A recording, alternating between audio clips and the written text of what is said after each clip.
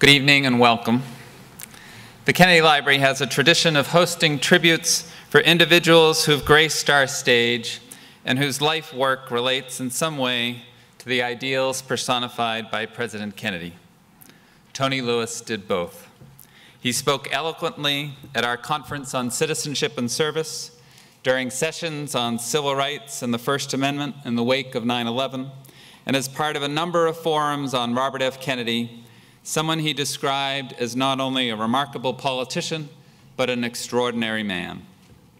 Our other speakers can comment more intelligently on the substance of Tony's work and the principled, caring, and fun-loving manner in which he lived his life.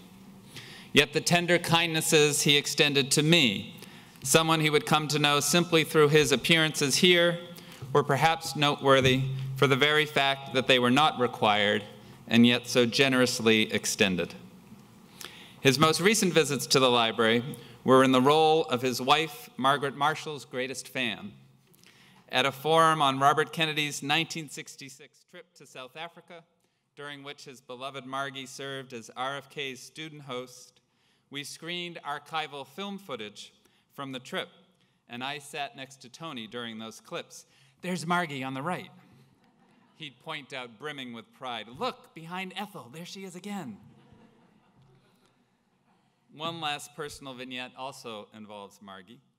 Tony spoke at a conference on the presidency and the Supreme Court at the FDR Library that I also attended. Hyde Park is not an easy place to get to, and when I overheard Tony explaining that he was planning to spend an extra night, take a car service the next morning to an airport in New York City, and then fly home, I offered to drive him to Cambridge at the conclusion of the two-day conference. He was thrilled by the prospect of getting home sooner, and so on a cold, barren night, we drove together through the winding roads and interminable highways of upstate New York and western Massachusetts. At one point, he called to let Margie know of the change in plans, and the conversation ended this way: "Okay, he'll say no. I will. He hung up the phone and said, "She insists that I offer to drive."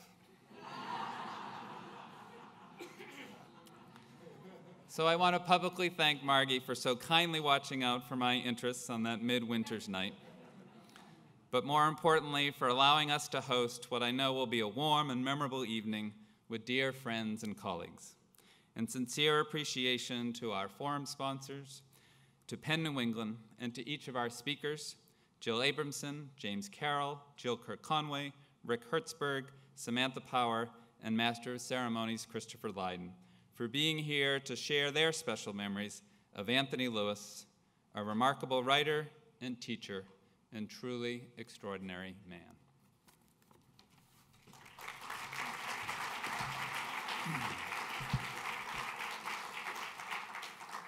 Thank you, Tom Putnam. It is indeed a very tender pleasure and a privilege to be part of this gathering of friends and admirers of Tony Lewis. A most extraordinary journalist, I think the most consequential, in many ways, liberal journalist of my time, and an extraordinary public citizen and an absolutely marvelous friend. I'm sure we won't leave out the fun-loving part, too. Tony was so generous to me on the 10 o'clock news, especially. I mean, I had known him at the Times, but he was always at the ready to come and be reasonable, explain things. And then one time I forget how this happened exactly, but he said, "Do you mind if we were talking about, it must have been Fred Astaire's birthday or something, but he said, "Would you mind if I sang?" Margie minded, but everybody else totally adored it. I just want to make three sort of summary points before it begins. I asked a lady coming in tonight, what must we say about Anthony Lewis? And she said that I loved him more than anybody. For the gents in the group, certainly of my generation, there's something else that I just want to say, that all of us shared a certain fantasy, and there were two versions of the fantasy. One was, oh, to be Anthony Lewis when I grow up. To write that well, to be everywhere, to know everybody, to be such an uncommonly civilized journalist who read and traveled and was just an awfully nice person. The variation on the fantasy was, if you couldn't be Tony Lewis, maybe the easier alternative would be to run for president and appoint Tony to the Supreme Court. That was definitely mine, and I've discovered, I knew a little bit before he died, but after he died, all sorts of guys had acknowledged that was the best reason you could think of to run for president and be president. We have a wonderfully various group of people to testify about Tony, a man of many various qualities and sides. We begin with Jill Ker Conway, who is a friend of Tony's for many years. Jill Ker Conway, author of the famous Road from Kooraine, about her migration from Australia. But also I want to just note that she is a longtime member of the Saturday Club, a great institution in this town, of which Tony had been a member for many, many years. This was a club founded by Ralph Waldo Emerson in the 1830s and continuously fun and distinguished in Emersonian. This was we may be hearing about the Emersonian side of Tony, but it's a great pleasure to introduce Jill Ker Conway.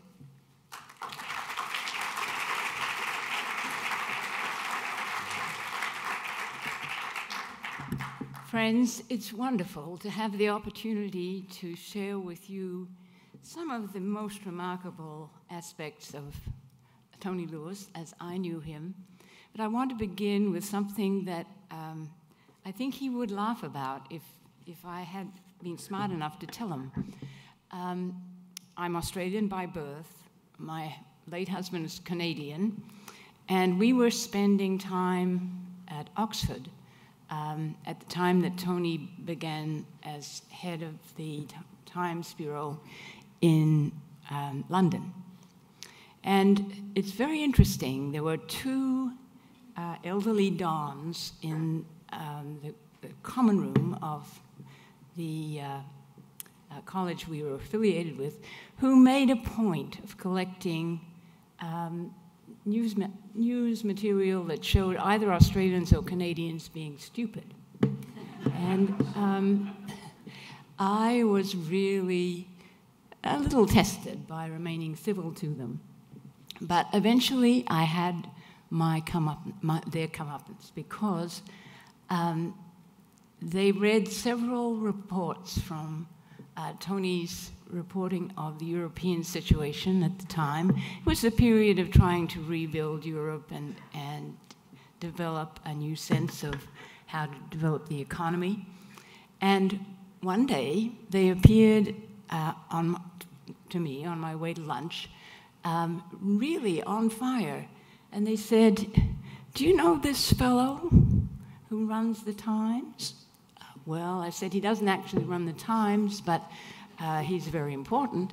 And they capitulated completely and said, "Well, he knows better than we do what should be done. That fellow is smart." So I was absolutely delighted and never stopped reminding them of his smartness. I wanted to talk about Tony in three different respects. I'm a writer, and I know that many in the audience think of him as a legal scholar and as a wonderful public citizen. But I have always been tremendously impressed by his capacities as a writer to make very complex issues clear and understandable to a general public.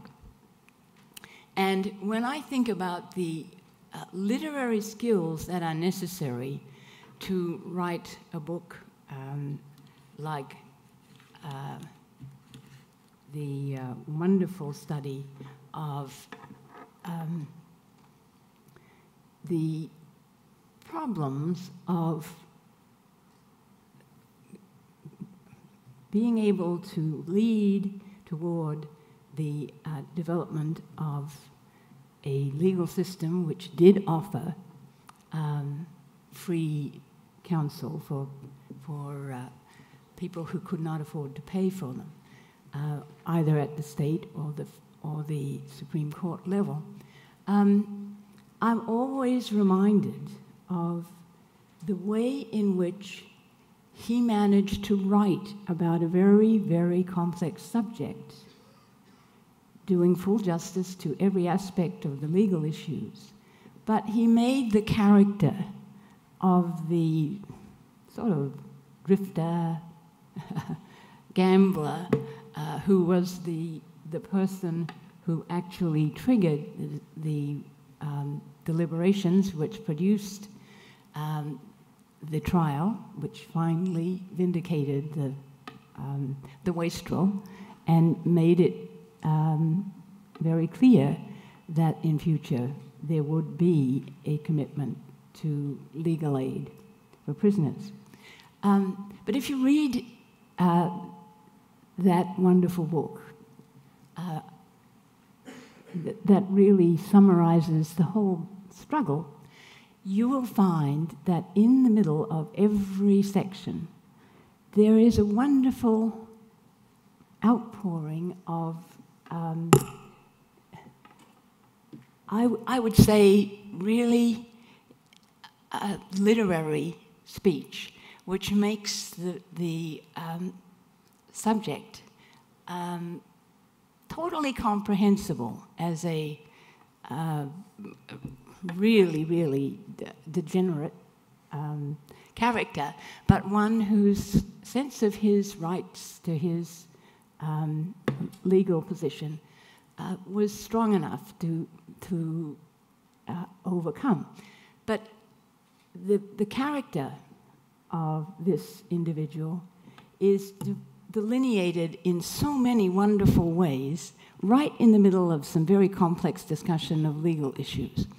And I believe that Tony managed, better than almost anyone I know, to write about a political subject or a legal subject in a way that blended the skills of a literary scholar with those of a legal scholar. And we are all the beneficiaries of that. The third thing I'd like to bring up this evening, because we are many and mustn't take too long, is the extent to which he managed to interest people in important subjects, mainly by the capacity he had to simplify. And he was also able to reach many people by moving from legal issues to issues of character.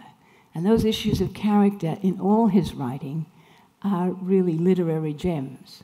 So I celebrate him as a writer and creator of wonderful characters with just as much energy and admiration as I do his legal writings.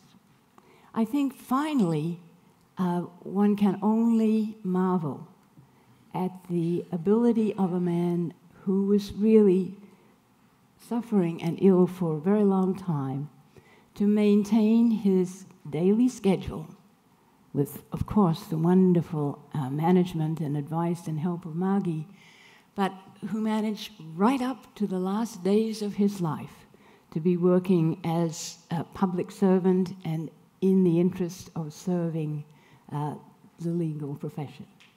So my hat is off to a man who had many, many talents which would have been very striking in somebody who is a humanistic scholar and who managed to educate us all about civil rights, even for somebody who was a drifter or a failure or an unattractive person. And that is something that I will always revere, because he knew how to do that and to get people to understand the problems of many different kinds of otherwise unattractive people. So I close by saying that this man has left a permanent mark on our country and our legal system, and his work to bring that about will long inspire others to follow. Thank you.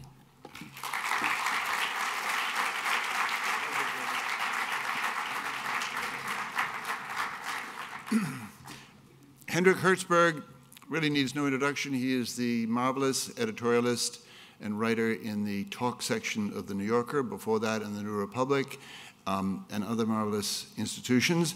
But come to glory in The New Yorker. I think of Rick as a kind of one of many, but a particularly stellar sort of adapter of the Tony Lewis model.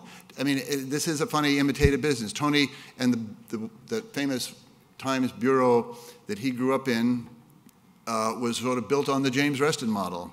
I wore bow ties actually before I met James Reston, but you know, it was just fun to be part of that club. I think Rick is a marvelous extension of sort of the Tony Lewis example, the Tony Lewis Club, shall we speak.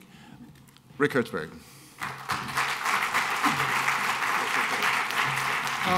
Thank you, Chris, and thank you for so many decades of wonderful television, radio, and podcasting. I love the sound of your voice. So do I. Well, it was really a humbling surprise for me to have been asked to say a few words in celebration of Anthony Lewis. Unlike the others on this platform, and unlike a lot of you in this audience, I didn't know him well in a conventional sense. He and I never spent more than a few hours in the same room at the same time, but I knew his kindness. I was one of many young journalists and not so young journalists whom he thrilled with little notes and later emails of encouragement and praise, and sometimes, most thrillingly, with a telephone call. And of course, like a million others, like all of you, I knew him through his work, through the hundreds of hours I spent with him as a reader, through the clarity and decency and moral force of what he wrote. And of course, I knew him as a model of what a journalist could and should be. Well, in the late 1970s, when I was a speechwriter in Jimmy Carter's White House, I, please note, was in the habit of suggesting to whoever would listen that it would be a splendid idea to appoint for President Carter to nominate Anthony Lewis to the Supreme Court. Now, Tony was not a lawyer, but that was the point. The Constitution requires no such thing, and neither does the right and the ability to interpret the Constitution. Well, in the 19th century, very few lawyers had formal legal schooling, including justices of the Supreme Court. And in the 20th century, at least two members of the court, both appointed by FDR, did not have law degrees. And you know, part of Jimmy Carter's appeal was a certain skepticism about lawyers. One of his earliest and best speeches as president was an eloquent critique of the legal system and the legal profession, delivered before a stone-faced crowd at the Los Angeles County Bar Association. By the way, that speech was written by, not by me, but by another of Tony's admirers, James Fallows. Well, unfortunately, President Carter didn't get to make a single Supreme Court appointment, and if there had been an opening, I have my doubts that he would have followed advice from the likes of me. But I still think it was a splendid idea. I will always think of Tony as the 10th Justice, and on alternate days, as the 4th author of the Federalist Papers. He knew more about the Constitution and the laws, more about their history and their meaning, and loved them more than the vast majority of Supreme Court justices, let alone lawyers. In 1956, James Reston sent him back to Cambridge for a year's study at Harvard Law School and a Nieman Fellowship, and he learned well. Felix Frankfurter told Reston that there are no two justices of this court who have such a grasp of these cases. And Anthony Lewis, unlike all but a few justices, or even their clerks, could write. He was sometimes cited in the court's opinions, but my God, think of the ones he could have written himself. Above all, think of the dissents. Last week I was exchanging emails about Tony with a dear friend of mine, who is also a dear friend of Tony's, and who's here tonight. That's Bernard Avishai. He and Tony were in the same monthly lunch group for many years. Was that the one you mentioned? It was a different one. It's one of them.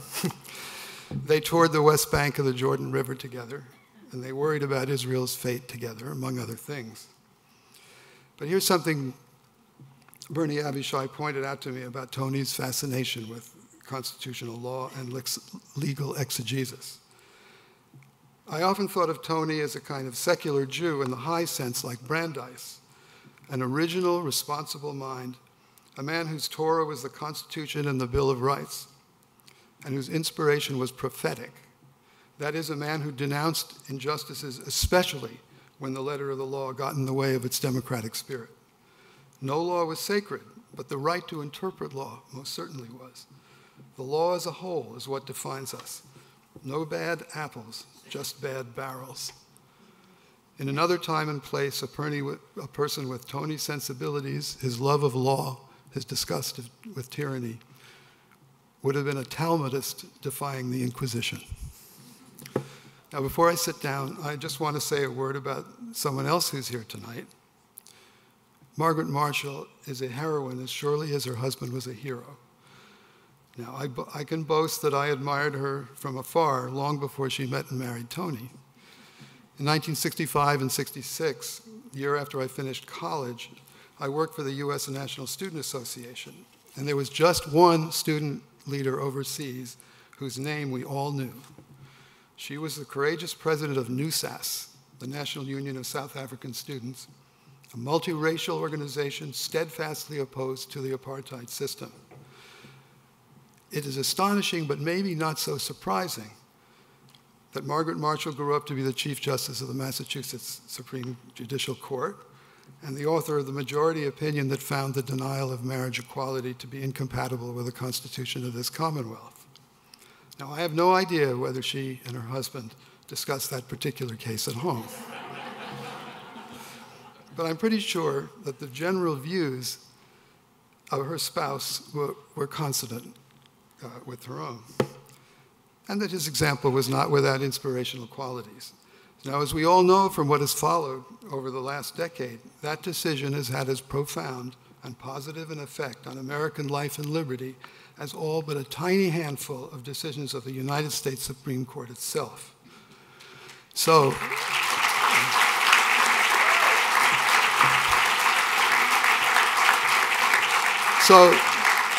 it's almost as if Tony were the 10th justice after all, or maybe the 11th. Thank you.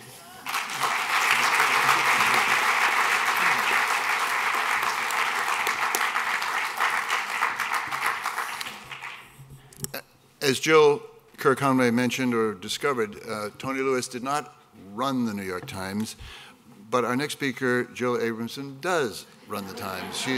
She's the executive editor of that great paper, succeeding, among others, Abe Rosenthal, who was known as the sun god in my time at the paper. But it's a huge job and a huge woman to fill it.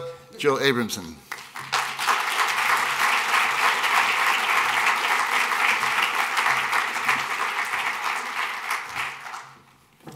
Thank you, Chris. You do have a gorgeous voice. But I have to say, there's one voice more gorgeous than yours, and that was Tony Lewis's voice. He had the best voice, and as one who definitely doesn't, the first time I heard him on the telephone, I just remember thinking like, oh, please keep talking, Mr. Lewis. I could listen to you forever. I'm very, very proud to be here, mainly to speak a little bit about Tony's career at the New York Times, but I'm so honored to be really the representative from the Times family to come here to speak a little bit about Tony tonight. Margie, right as we were coming onto this stage, said something that is absolutely right about Tony, and that is that he was such an optimist, and that one of the things that gave him so much optimism is that he was always surrounded by young people and always taking inspiration from the interesting young people he would meet. And I first encountered Tony when I was a nervous undergraduate at Harvard, and he had come to lunch at the Signet Society, which I had recently been elected to. A lot of student journalists were invited to join it. But, you know, meeting Anthony Lewis, to me, a girl who grew up on the west side of Manhattan, raised by parents who had no religion other than the editorial pages of the New York Times, was definitely akin to meeting God. And, you know, but there he was, just modest and interested in all of the students that were sitting around him at the table. He was just a total natural. And I restrained myself at that point from telling him, you know, I don't know what my parents worship you and I worship you. I didn't say that. But I know, looking out at all of you who are here tonight, you know, how much he meant to all of you too, hopefully, as readers of the New York Times. You know, Tony meant so much to American letters. His news stories, his columns, and his book are really just an archive of clear-headed thinking, moral certainty, courage, and most of all, fantastic shoe leather reporting. He was a New York Times legend and one of the biggest voices among a group in Washington who are known as Scotty's Boys, the great journalists who James Reston, the bureau chief, gathered around him, who included Tony, Tom Wicker, Max Frankel, and others who flocked to John F. Kennedy's Washington and energized my profession. Tony was also the supreme gentleman. I had to lead a panel discussion at the Times to commemorate the newspaper's unparalleled coverage of the 4 days of President Kennedy's assassination to his funeral, the Friday through the Monday. And for the 40th anniversary, the Times published a book, and it was literally all of the articles. It was thousands upon thousands of pages of amazing words that all of the people who were in Scotty Reston's bureau had written, beginning in Dallas through the funeral in Washington on Monday. And I was incredibly excited. I was the moderator of the panel, which included Tony, but also Tom Wicker, who I had never met, and a few others. And I began, you know, Wicker had been the correspondent on the scene in Dallas, who actually wrote the main lead story in the newspaper. And I thought, you know, Tom Wicker, I get to ask him about that day and to try to get him to share anecdotes with the audience gathered in the Times Center. And Mr. Wicker clearly was not in a mood to like recount colorful stories. He's a wonderful journalist, but it was like pulling teeth. And from the very beginning of this panel, I just had that feeling that a moderator sometimes gets. I was in big trouble. But when I said Tony was the consummate gentleman, Tony just gently sort of interceded about the 5th time, I was desperately trying to pull some memories from Mr. Wicker. You were in Dallas. What was it like? You must have been so nervous on deadline. And he would just deadpan. So Tony just very gently kind of interjected and joined the discussion and basically took over from my fumbling. And, you know, he was the best raconteur I've ever heard about important moments in history and journalism. And he was wonderful that night. The crowd ate up everything he had to say, and I wanted to just run over and kiss him on stage. I didn't. You know, at dinner after the events, Tony corrected me on one thing. Although they'd been called Scotty's boys, Tony thought one of the best reporters in their group was actually a girl, Marjorie Hunter. I'd never heard of her, and Tony told me she was the only woman in the Washington Bureau at that time. And he simply said to me at the end of the dinner, "You should go back and read her." And I did, and she wrote with just pointillist beauty. But so did Tony. And since we're here at the Kennedy Library tonight, and we'll soon be thinking about the 50th anniversary of the president's death, I wanted just to talk a little bit about Tony's journalism that same long weekend, the Friday through the Monday, because he wrote some of the most memorable articles, and I reread them last week, and just want to share a few lines of what he wrote. He described Mrs. Kennedy's face as looking, quote, like that of a 34-year-old girl burdened with sorrow instead of a president's wife. He caught the hinge moment of history with directness and authority. Detachment, understatement, irony, sophistication, coolness. These were the qualities that were seen in the manner of John F. Kennedy. The trademarks of Lyndon Johnson are emotion, flamboyance, folksiness. This is really journalism at its best. Gideon's Trumpet lives as the single best book ever written about a Supreme Court case. Tony's chronicle about Clarence Earl Gideon was optimistic about a future where effective legal assistance would be available to all criminal defendants. Sadly, that promise remains unfulfilled. I wrote about a different Clarence, Justice Thomas.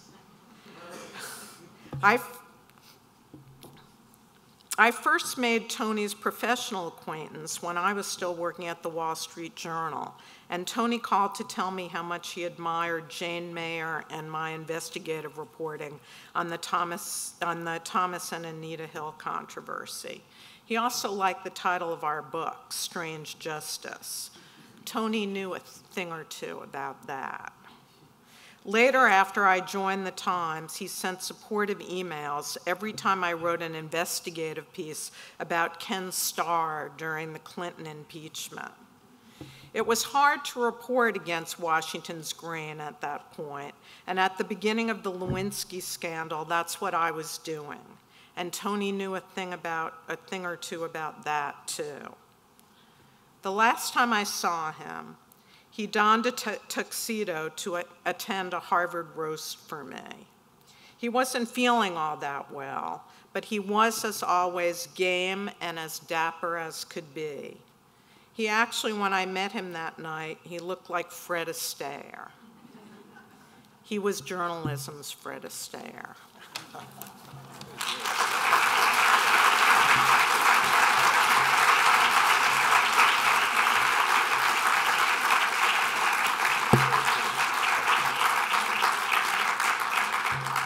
Not only is that true, Jill, but I think we could talk all night and nothing would please Tony more than the Fred Astaire connection.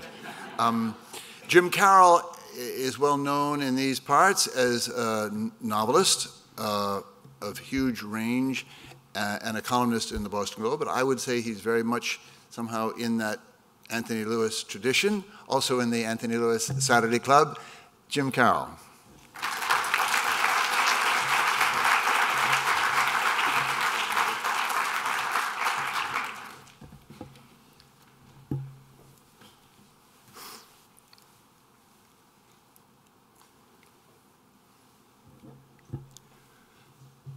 William Roper.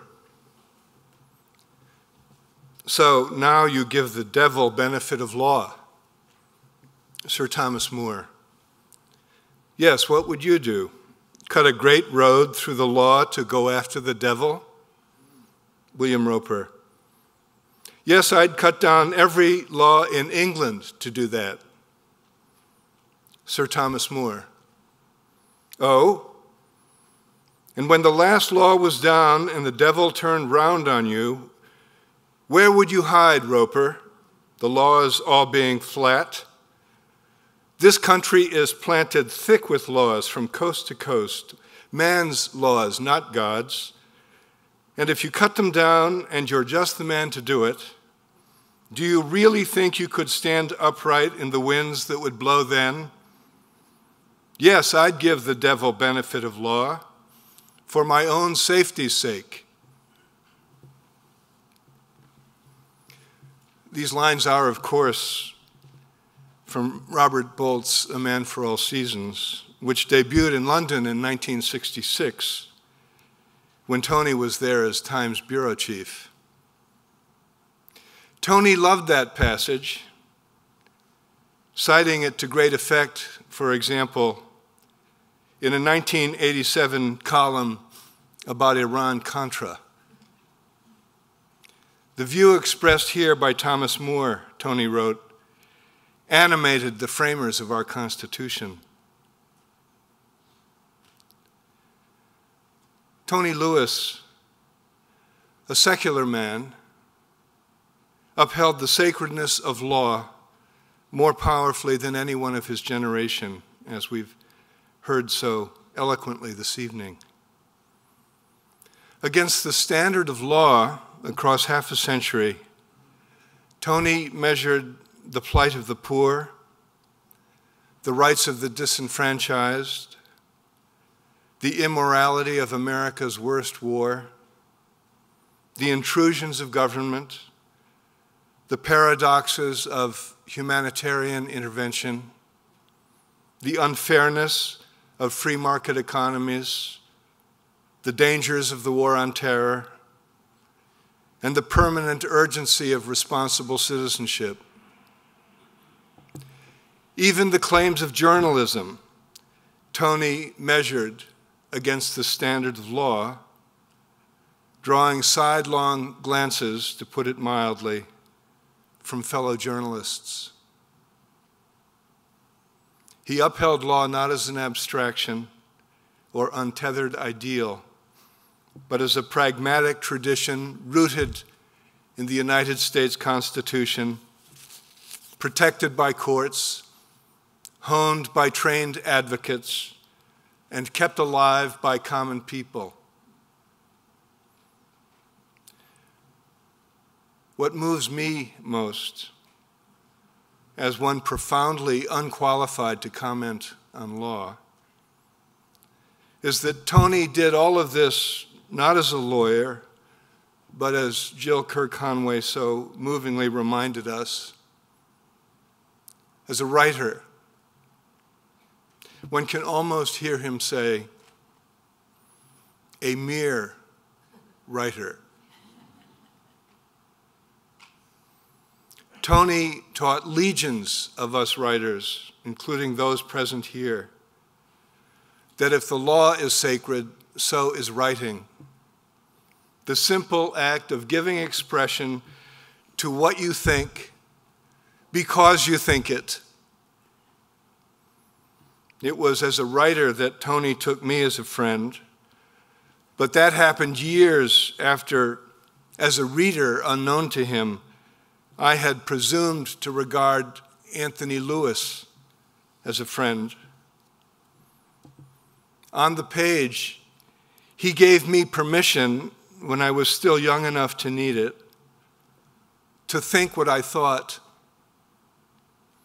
Eventually, having learned well from him, I could think what I thought and write it, even when he disagreed.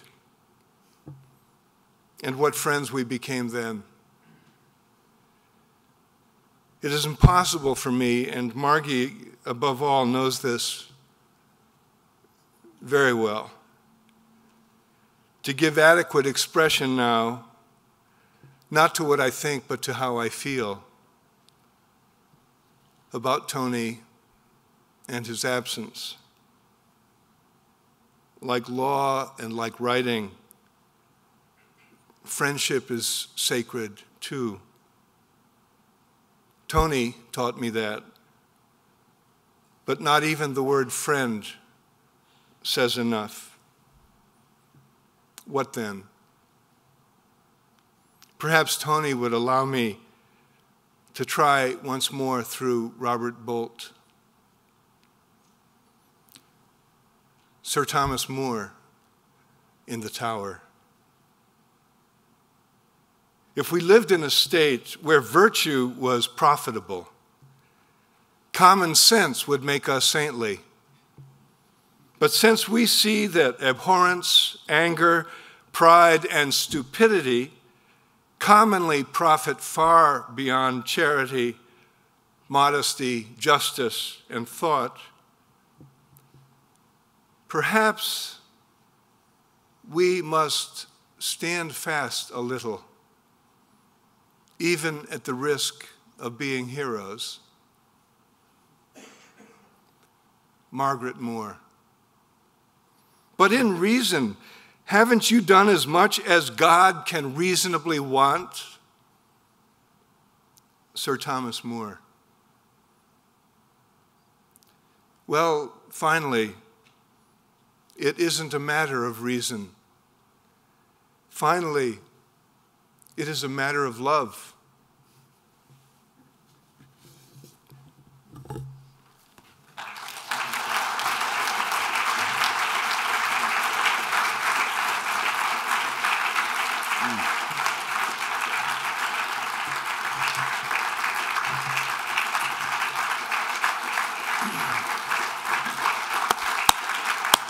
Thank you, Jim.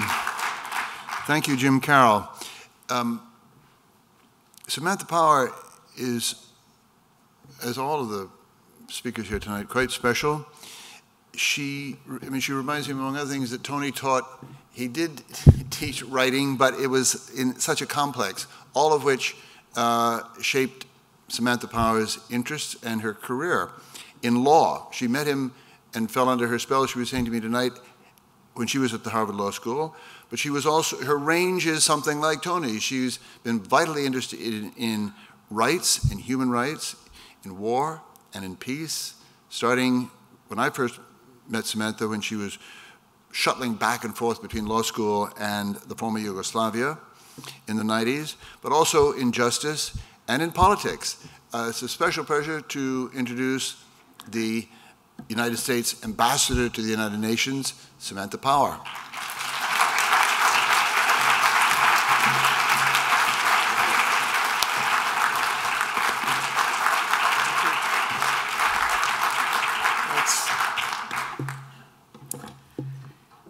It is such a huge honor to be here and to be part of this incredible event.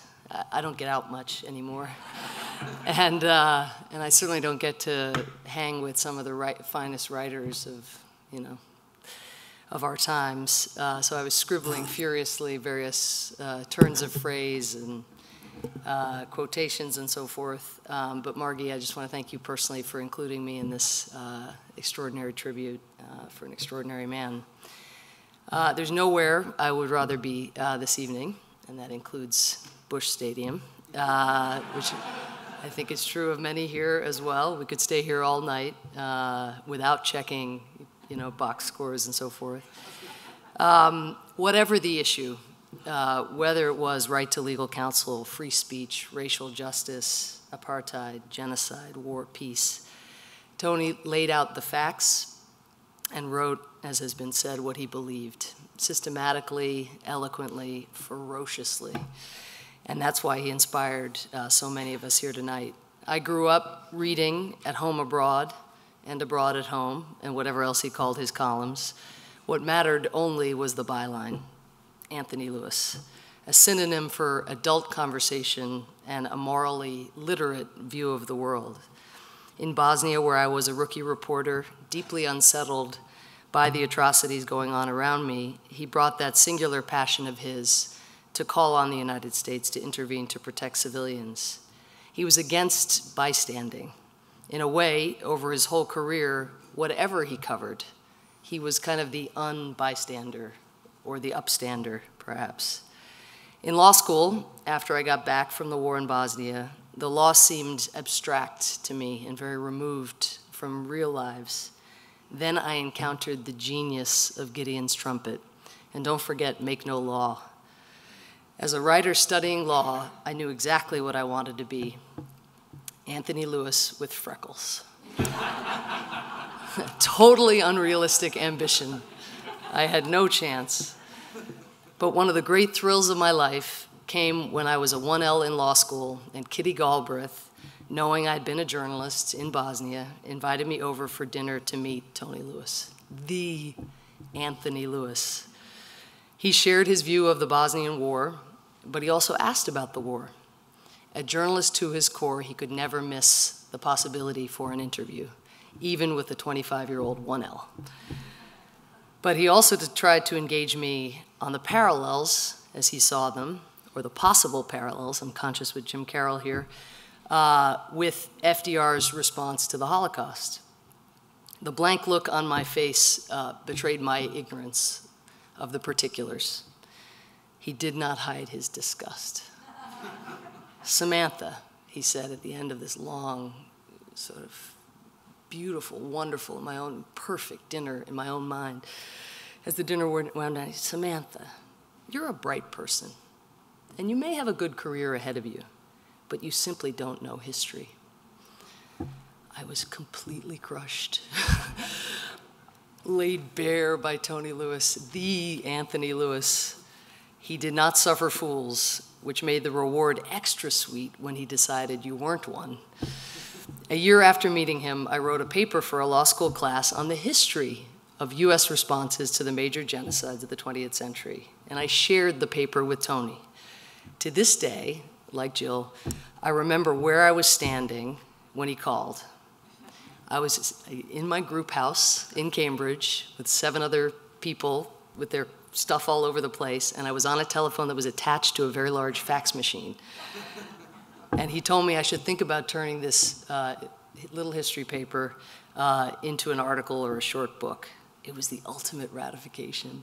If Tony Lewis believed, I could believe, and in large part thanks to his encouragement, the paper became a long book on genocide. Both willfully and reflexively, many of us tried to model themselves on Tony. And he taught me a lot more than history over the years, and with the notes and the lunches. He taught through how he worked. No one worked harder at his profession than him. No one was more fearless, as has been said, in challenging the official version of truth. No one seemed so unashamed in using the power of the pen to try to tip the scales of justice in the right direction. And for all of his empathy and his indignation, he never forgot that he would win more people over by showing than telling. As he transformed abstract legal principles into compelling human stories that made us rethink our ideas about fairness and law, he showed and he told.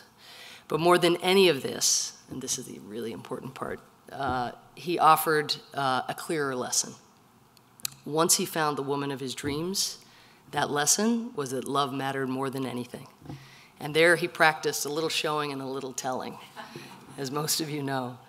Indeed, I think when one looks back, maybe his lifelong fight for justice can retrospectively be viewed as his effort to level the playing field so that others too could live free and equal enough to have the time and the wherewithal to fall in love.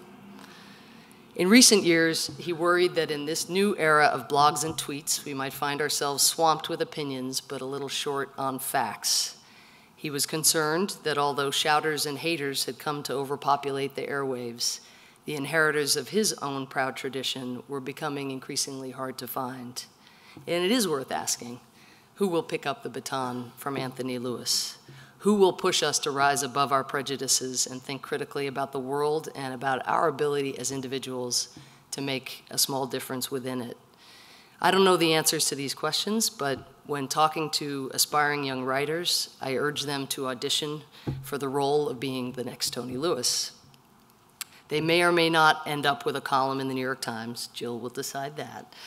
But they will undoubtedly process the injustice and indignities around them in a wholly different way. Anthony Lewis is no longer among us, but he'll always be with us. His words, his example, his warmth, his love of justice, his love of being in love, and the memory of his embrace, both intellectual and literal, live on. Thank you so much.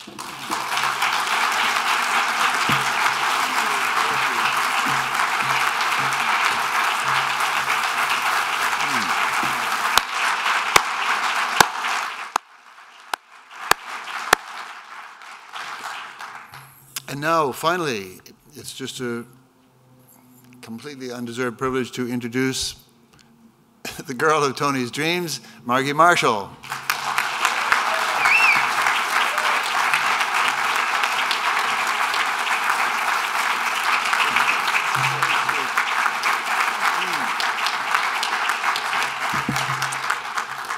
It is such a delight to be here, but I want to start before I make 3 quick points with 2 things. First, would you please join me in giving just a huge standing, stamping applause for the fabulous 6 people who've been...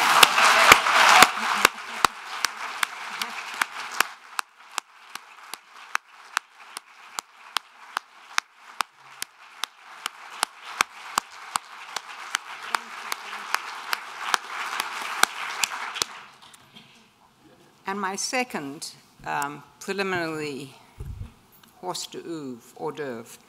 I was important to Tony's life, but I wasn't more important than his 3 children. And there is something romantic about the story of Tony and me, and I understand that. But they had to live with Tony for 85 years and 363 days, and that took some doing. So please, Eliza, please stand, David and Mia.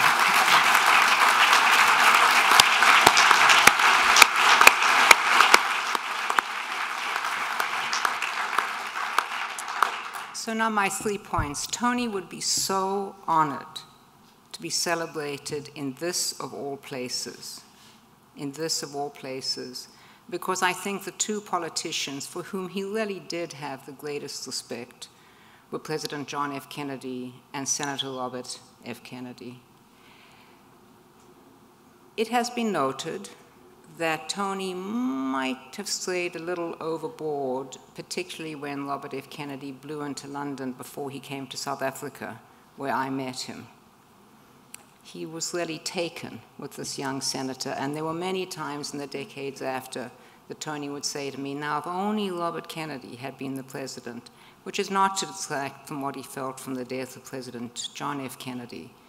But I want to thank Amy and Tom and Penn and the library for hosting this event. Tony would have loved it. Second, when Amy called and said, who would you like to suggest to pay tributes to Tony? That was a very, very difficult decision because there were lots of people that Tony respected. But the thing that Tony loved about people more than anything else was moral courage and great integrity. And it didn't take me very long going through my long list of people to come up with 6 amazing human beings who had just great moral courage and great integrity. And so I thank you for each of you for what you brought to Tony's life. Sometimes I would pick up the phone, but more often than not, I would walk in when Tony was talking on the phone. And I could always tell when he was talking to one of these 6, because there was a kind of relaxed joy, love of what they were doing. And of course, Tony loved everybody of every age. And so thank you for coming and for traveling. And as you can, he didn't like New York, but we managed to get a good contingent from New York, this man who was brought up in New York. And third, I thought I would perhaps mention a couple of anecdotes. It was such fun to live with Tony Lewis. You have no idea how much fun. It was a pain in the neck too, but it was a lot of fun. And I want to tell you what I loved most about him, and we've heard almost every speaker talk about Tony's sort of moral core. What I loved deeply about Tony is he never lost the capacity to be truly angry when he heard about something which outraged him. He had the kind of anger that I remember having as a student in South Africa, but he just kept it going and kept it going and kept it going decade after decade. And one of my first encounters with this was that he and I were having lunch in Lincoln Center, a little restaurant near Lincoln Center in New York City. And this is long before we were married, and I was recounting to him an anecdote. It wasn't an anecdote, it was a story really, of an African friend of mine who in Boston had watched two white policemen, my friend thought, confronting a young black man rather aggressively. And so my African friend walked over to the policeman to ask them why they were somewhat mishandling this young man. The outcome was not terribly surprising, as I told Tony, is the police turned on towards my friend, grabbed him and started beating him and pulled his jaw apart so it actually broke his jaw. And Tony, forgive me all, you will all jump. We were sitting at this little table at this restaurant, and he said, "I can't stand that." And these New Yorkers had this wonderful New York, they just moved over. And what I learned from that was Tony was going to be Tony, even if he was sitting in the middle of the restaurant in the middle of the day. He had great integrity. He had integrity that drove me crazy. For example, when we traveled together, when he was working for the New York Times and he was on our business trip, and we went from China to Jerash and Petra to Cambodia to Poland, even to Hawaii, Tony would engage in this discussion with the front desk about they had to separate the women's laundry from the men's laundry because he couldn't charge the New York Times for washing my underwear, and so he needed two different laundry bags. I mean, I'm not kidding. And I used to say to him, you know, Tony, who cares? But right down to the very last, you know, my laundry was washed separately from his laundry, and we kept a separate tab as we went along. Rick, he had such integrity. We never discussed opinions. We never discussed opinions. He had no idea how the Supreme Judicial Court was going to rule in the Goodrich case. No idea. And the morning that the opinion was coming out, he didn't even know when the opinion was coming out, but I was leaving at about 8:30 or 9, and the court had a practice of announcing at 8 o'clock in the morning when the opinions would come out. And as I was leaving, and I knew Tony wasn't going to read the internet from the Supreme Judicial Court, I said to him, you know, the opinion will come out this morning. And he said to me, how is the court going to rule? And I had a moment of great worry.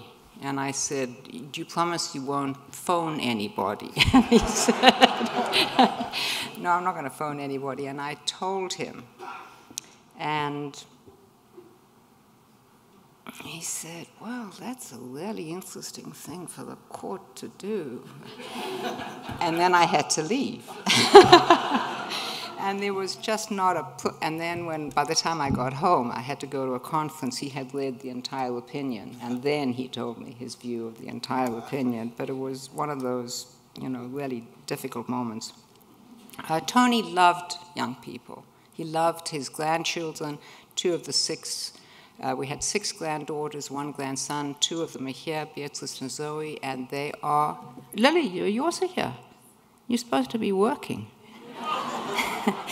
So I have 3 granddaughters who are here. Tony loved them, he adored them, and they are brilliant, and they are beautiful, and nothing pleased him more than to spend time on Martha's Vineyard when he was relaxed, I was relaxed, and to spend time with his grandchildren. They did bring one wonderful thing into his life. Tony never had a computer. To the day he died, he used to write like this, clank, clack, clack, clack, clank. I mean, he didn't know about word processing. He didn't have a Selectric. He just wrote on his old manual typewriter. That's the way he wrote. And so when the grandchildren started sending me emails, they'd send them to me, I would print them out, give them to Tony, and then Tony started dictating responses. And I said, I'm not going to dictate responses. You have to learn to do email. And he did.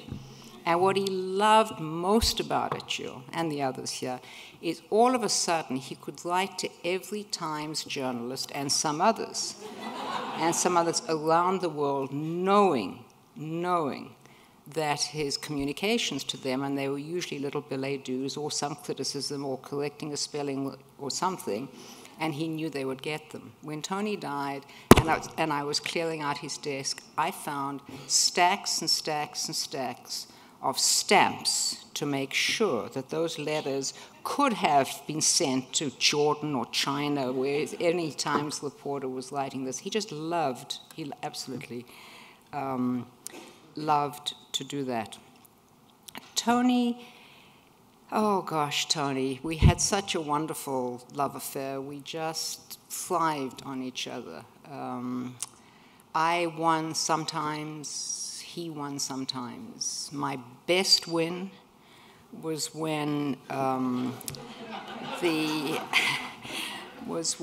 there was a petition for cert filed in the United States Supreme Court to consider the Bush against Gore case. They'll never take the case, said Tony. Oh, they will, I said. No, he said, the Constitution doesn't give them any jurisdiction. I said, they will pay no attention.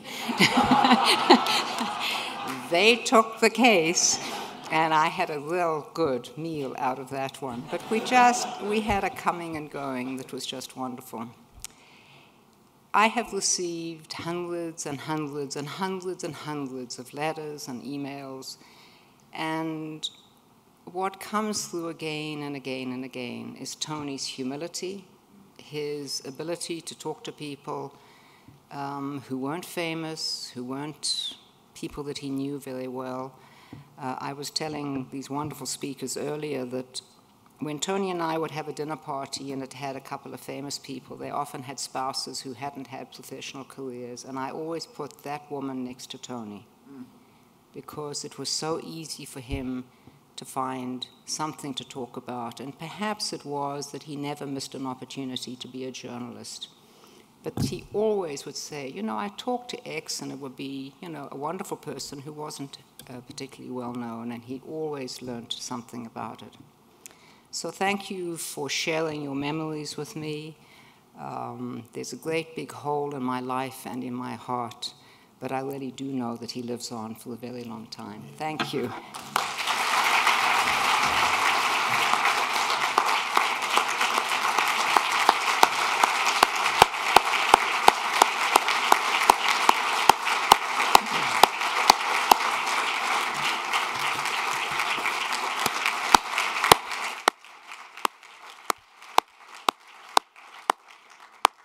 Thank you, Margie. Thank you, everybody. Could I just ask all of us in the audience to sort of hold your seats till we clear the stage, and off we go. Thank you very, very much.